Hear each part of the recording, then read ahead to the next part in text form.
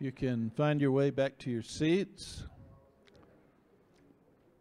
As you know, next Sunday is Easter, and we'll be having a special Good Friday service.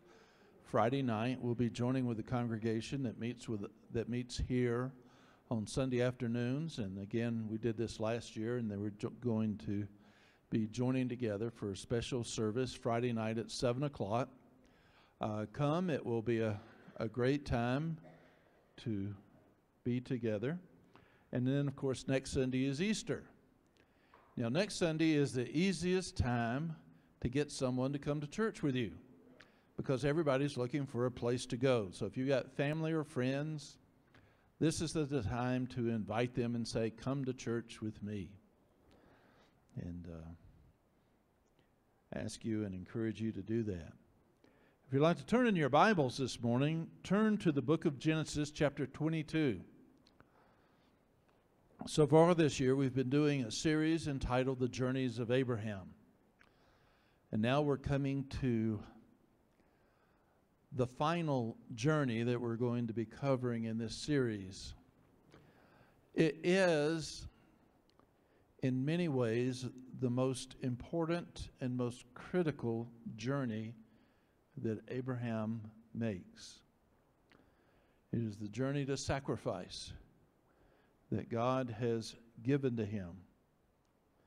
And the theme that I want you to think of in terms of this message is that God is able to do above all we ask or think.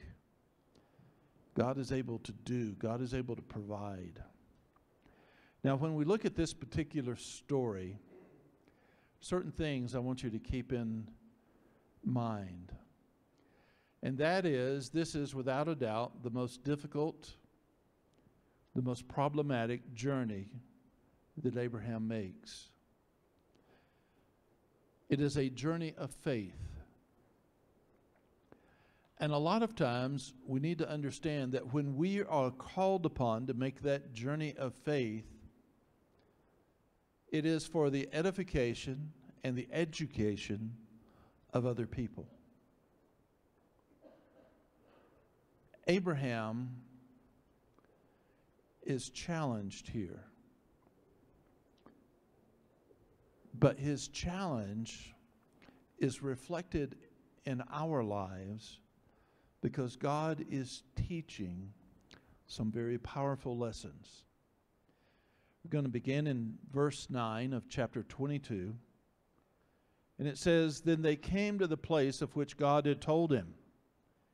And Abraham built an altar there and placed the wood in order. And he bound Isaac his son and laid him on the altar upon the wood. And Abraham stretched out his hand and took the knife to slay his son. But the angel of the Lord called to him from heaven and said, Abraham, Abraham. So he said, Here I am. And he said, Do not lay your hand on the lad or do anything to him. For now I know that you fear God, since you have not withheld your son, your only son, from me. Then Abraham lifted his eyes and looked, and there behind him was a ram caught in a thicket by its horns. So Abraham went and took the ram and offered it up for a burnt offering instead of his son. And Abraham called the name of the place, The Lord Will Provide, as it is said to this day, In the mount of the Lord it shall be provided.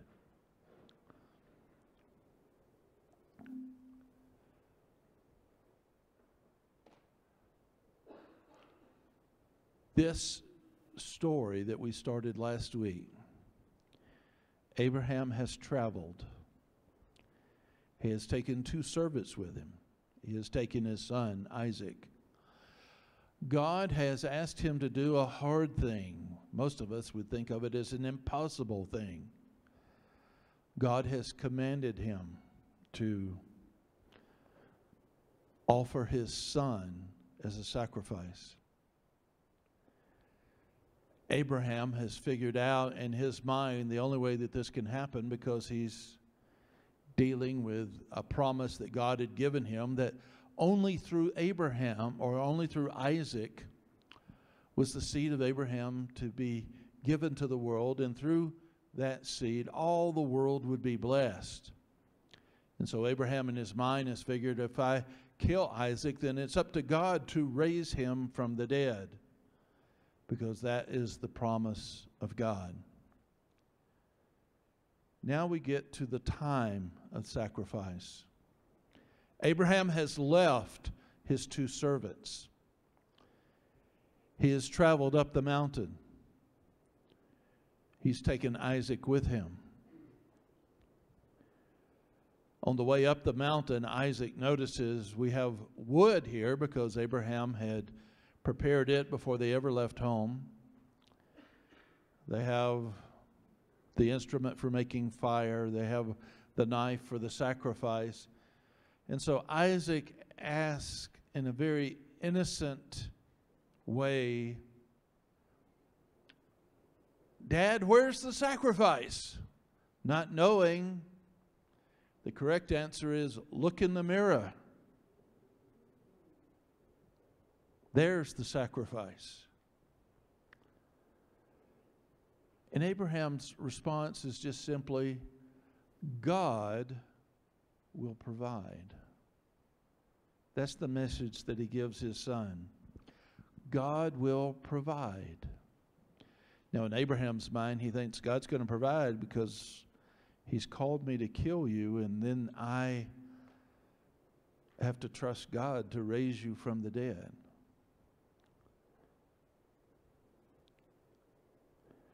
And so Abraham has a message to his son: God will provide. But he has an even more powerful message to God, and that is obedience. I am here to obey you. As we talked about last week, that is the essence of faith. Faith is primarily our obeying God in our walk. Faith is not about seeing how much stuff we can believe God for and God doing the things that we want him to do for us. Faith is about God speaking to us and our response being a response of obedience. We obey God, not because it's what we want, but we obey God because that is the necessity of following God. We see this throughout the New Testament. Jesus said, if you want to be my disciple, then come and follow me. If you want to be my disciple, if you want to be sincere about following God, then he would say, then you need to take up your cross and come and follow me. He would say in the Gospel of John, if you love me, keep my commandments. You cannot get away from this idea that there is God and he gives us things to do. He gives us commands to obey. And our response, the response of faith, is always one of obedience. We obey God. We obey God for many reasons. We obey God because we love him. We obey God because we've learned over the course of our life that is always the best thing to do. Even when we think it's not the best thing, that is the best thing. When in doubt, obey God. When you're sure of yourself, obey God. When you think you know all that there is, obey God. Because obedience to God is one of those non-negotiable aspects of faith. We believe God, and because we believe him, we obey him. That's what Abraham is doing here as he's traveling up the mountain, and he's doing everything, and he's getting everything ready. And I can see them as they're putting the wood there and gathering it there so that it'll be easy to catch and it will burn the sacrifice. And then there comes that terrible moment when he binds the hands of Isaac. And Isaac realizes, what is going on? Isaac here is dealing with something he's never experienced. Oh, yes, there were plenty of other religions in the world that have offered human sacrifice. Some of them did it by the hundreds and the thousands. But never with the one true God.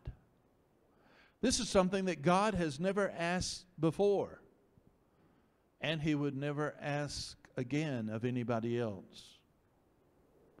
And again, this is sort of the first lesson, if you would look and see here, that God has given us this first hint here that there's something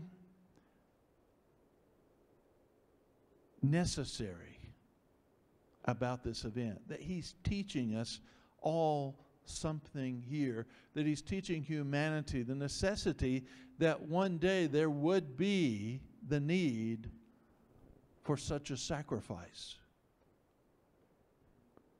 Abraham doesn't realize all that, because Abraham is just dealing with the here and the now, just like we do. We just have to deal with, okay, what's here in front of me? And so he's tying his son up and he's laying him on the altar, and it's sort of like he's getting the knife out, and it's like Isaac's eyes are probably wide open, thinking, has Dad gone crazy?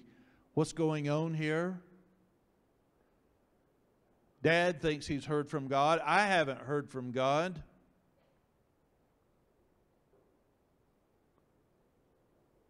And then at that moment, before the knife strikes, there's another voice.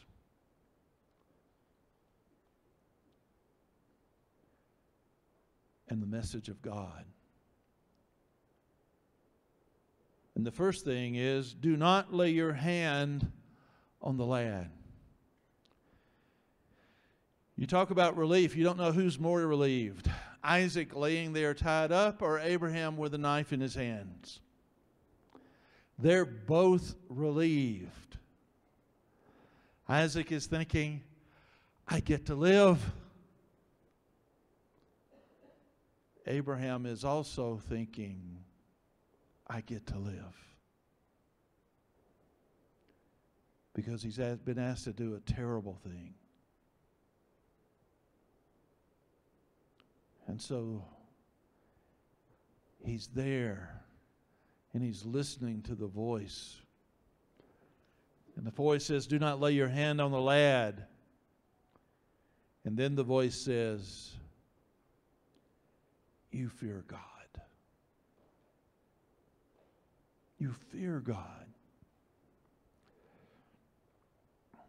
We're raised up in a society and a time where everybody says, oh, it's a terrible thing to be afraid. We don't want you to be afraid. Fear is important. It's an important aspect of life. I want you to just think about that for a moment.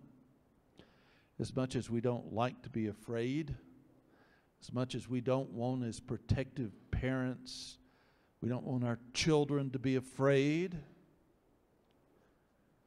there's certain things in life you need to be afraid of.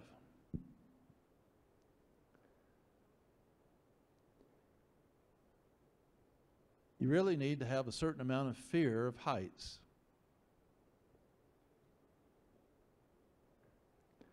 Because if you've fallen off from a high enough place, it will hurt. You need to be afraid of electricity.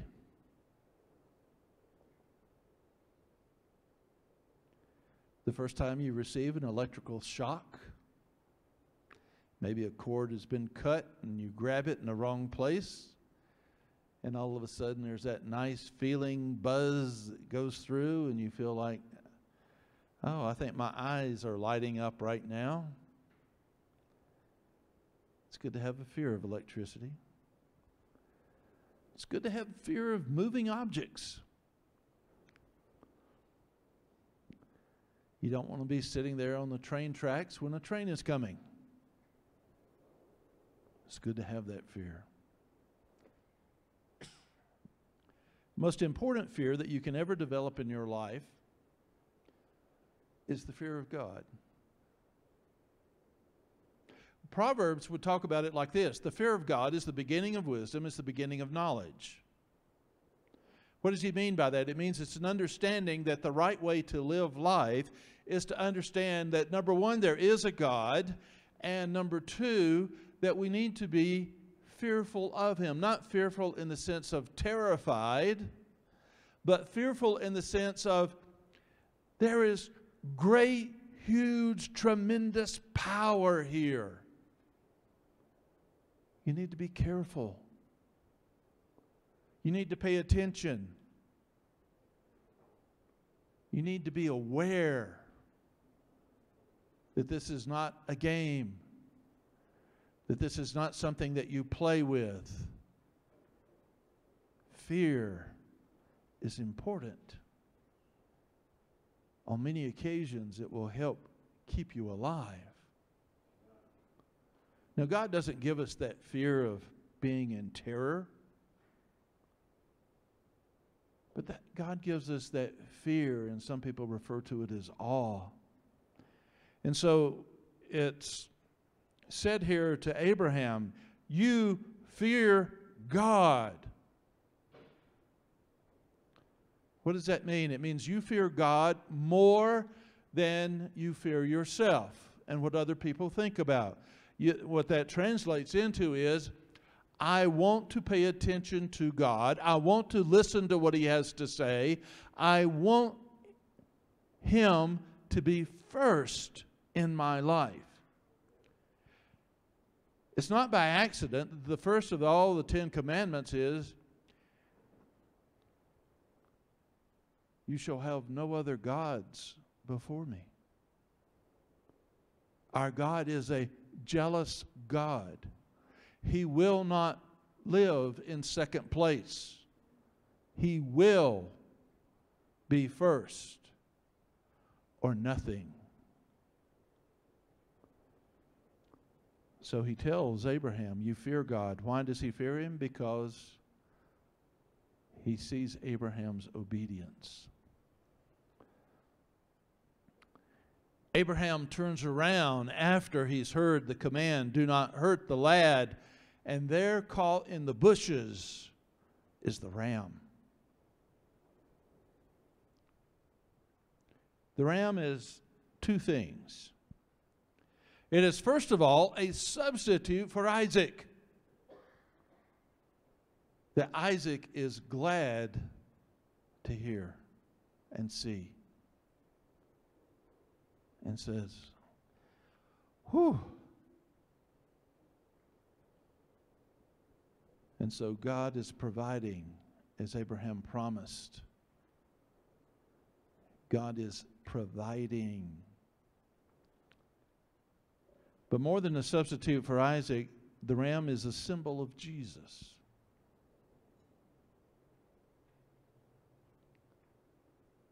It's showing us that there's something important going on here.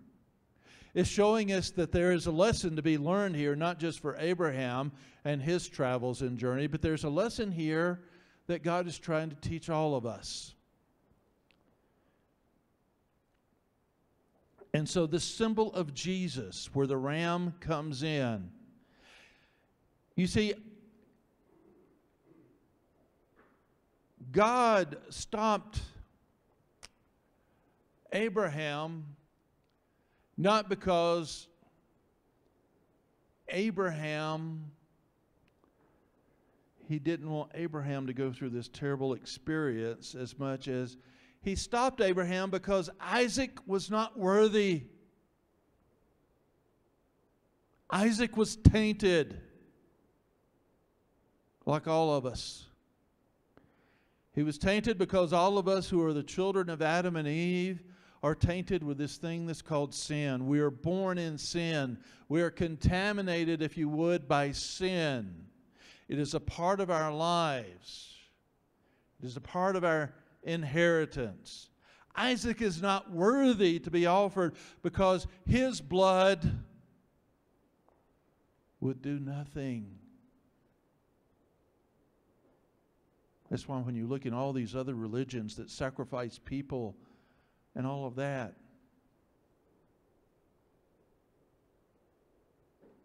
that blood doesn't accomplish anything because the sacrifice is not good enough.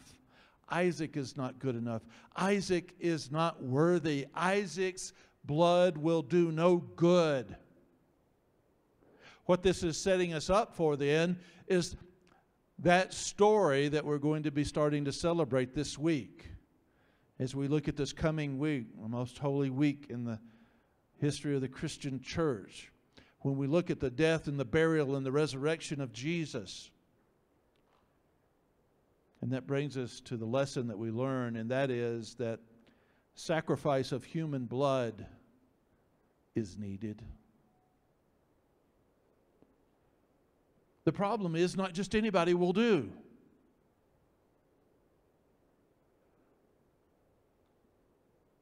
God said in the law that without shedding of blood there is no remission of sin. And so they did it for years and years and years, generation upon generation, that it would sacrifice the blood of bulls and goats and sheep and other different kind of animals. But it was never good enough. In Hebrews, it tells us in that book, it tells us how that these had to be repeated every day. In the temple, when they had a temple in Jerusalem and they would go there and they would offer sacrifice, they would have to do it every day. Because yesterday's wasn't good enough. And today's would not be sufficient. It would just barely get us through until tomorrow. And we'd have to do it all over again. Because the sacrifice wasn't good enough.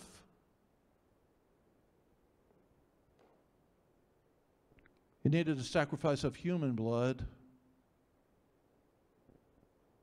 but it also needed to be a perfect sacrifice. God had taught them this over and over in their offering, in their animal offerings. He said, you can't take an animal if you were a farmer and you had a bunch of animals there. You couldn't take the sickliest one among them. You couldn't take one that had been born deformed.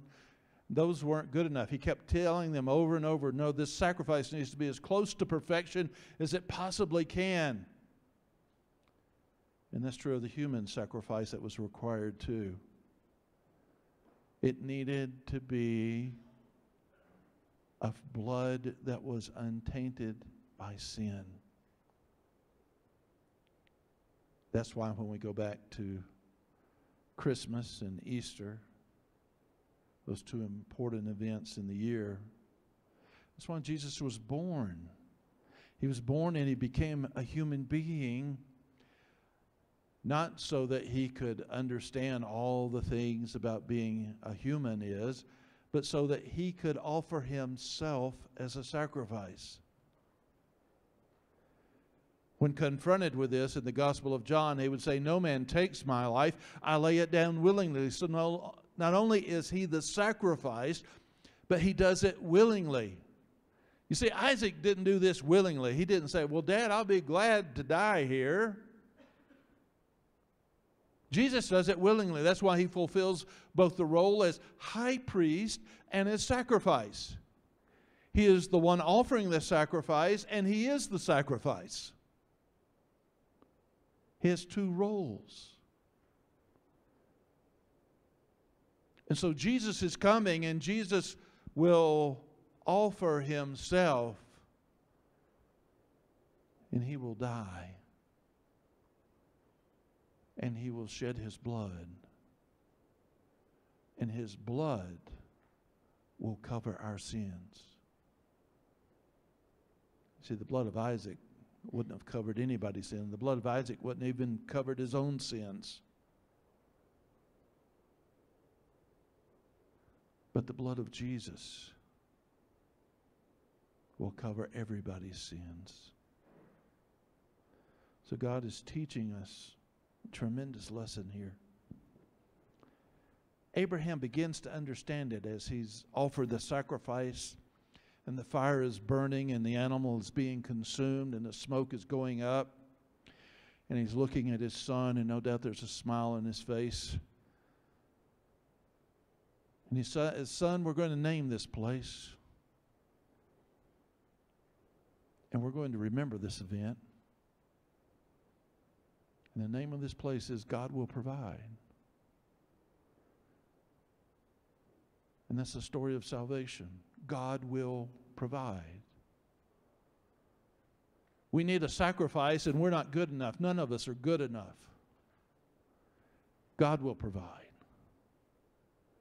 We need a way of hope, and we're not good enough. We don't have a way. God will provide. This lesson that comes thundering down through the centuries to us over and over again, God will provide.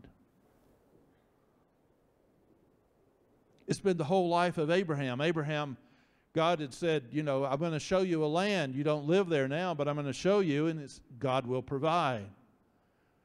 He told Abraham, you're going to have children, and Abraham looks, and I'm getting older, and Sarah's getting older, and we have no children. Till it comes to that point where humanly it's impossible to have children, and yet God will provide. You see, that's a microcosm of what salvation is. We are unable to save ourselves. God will provide. We are unable to do anything for us. God will provide. The message of the gospel, God will provide. The story after the cross, God has provided us a way because He loved us and He gave His only Son. The difference between the scene on this mountain and then what would happen hundreds of years later when Jesus was, according to tradition, be offered on the exact same mountain. Here, God stops Abraham and says, no. But on that fateful day when Jesus is offered as a sacrifice, there is no one to say no. Nothing illustrates that more than one of the last cries that comes out of the mouth of Jesus. When He cries out and He says, my God, why have you forsaken me? Why have you forsaken me? There's no one to say no on that day because that sacrifice was needed. And so as we enter into this week and we reflect about what all that Jesus has done for us, when we reflect on what God has provided for us, do not neglect so great salvation that God has given to us through Jesus Christ. And that's why in all the other religions of the world where they have practiced human sacrifice and they've had to do it over and over again, in Christianity there was only one offered because there was only one that was possible. And when that one was offered, none other was needed. Because God truly has so loved us that He has given His Son for us. And we are saved by faith in Jesus Christ. Let's pray. Father, we thank You today for Your grace and Your mercy. We thank You, Lord, for all that You have given to us. God, I just pray here today, if there's someone here who does not know You as Lord and Savior, that they would realize that You have given us Your great love and that You have provided for us. Lord, we thank You for all that You have done. We ask this in Christ's name. Amen. Let's all stand, please. If you have a special need this morning and you'd like prayer, we'd like to give you this opportunity to come.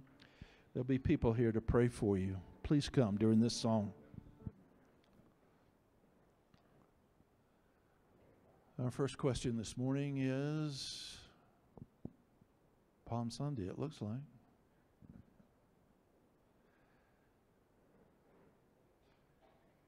Let's see. There we go. Do we celebrate Palm Sunday because it is the beginning of the resurrection story? Yes, we celebrate it for a number of reasons. The kids had palm branches here this morning. That symbolizes the triumphal entry of into Jerusalem the last week of Jesus' life here on earth. They gathered palm branches and they cried out, "Hosanna, Hosanna to the King." Part of that was because it was prophesied. Part of it was to show the popularity of Jesus and make the powers that be even more scared of the possibility of Jesus messing things up. And so it would begin the events that led to ultimately the death and resurrection of Christ. That is true. All right. Why would God ask someone to kill if one of the commandments is do not kill? Again, killing is tremendous, powerful prohibition throughout the law. And the first of the human commandments that were disobeyed when Abel is killed by his brother Cain, and God confronted him with it. The reason that Abraham is given this lesson is that it's a lesson to all of us that there is the necessity of a human sacrifice that is going to be called upon. So he's being used here as an object lesson to teach us something very, very important. Okay? How do I discern God's commandment from what people insist God absolutely wants, Sabbath, alcohol, women's roles, etc.? Well, there's a number of different ways as you learn more about God's will, then you find that some things are periodical, such as a great example of this is the difference in the law.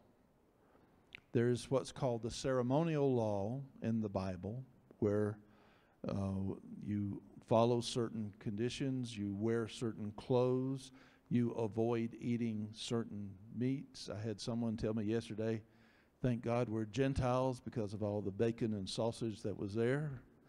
That was prohibited by the law. And we don't follow that any longer. Why? Because Jesus came and changed that. However, there was a moral law, such as do not kill, do not steal. That has never changed. That has always been in force. It will always be in force. And so the more that you learn about God, the more you learn about there's things that are transitory. They may be in force for a while, but then they change. And then there are things that are permanent. And I could spend a whole hour talking about that. So that's a summary statement, if you will. Okay? Why did the Jewish faith stop sacrificing animals if they don't believe the Messiah has come yet? It's not because they stopped sacrificing animals, because the Romans destroyed their temple. They would do it. They don't have a place to do it. And they can't do it just anywhere. And that's why if you've been here on Wednesday nights, why a lot of people who believe in the prophecies of God believe that there will be a temple rebuilt at some point in the future because they want to rebuild their temple. They can't do it now. It would be, as many people would say, politically impossible. But if that temple is going to be built in order to fulfill God's word, guess what? God will provide, as he always does. Okay? Was that? Oh. Is God a cannibal? Why does God need human blood? Are animals incapable of sin? No, God is not a cannibal. God needs human blood because, as it says in the law, without shedding of blood, there is no remission of sin. Sin has to be covered. God gave us the first indication of that, if you remember in the story of the Garden of Eden, when Adam and Eve are found naked and God clothes them. Now, what's interesting is that God chose innocent animals to clothe them with. I would have at least provided a snakeskin belt. But he doesn't slay the serpent. He chooses innocent animals because he's teaching, even at that early lesson, the innocent will die for the sins of humanity. So, anyway, remember the stuff that's going to be happening this week. God bless you, Brother Dan. Praise God. Hasn't this been a great series coming to an end today? Hallelujah. What a blessing and what a great reminder, even the way it was cleverly tied into the Easter season. Thank you, Pastor. Let's stand together as we conclude the service.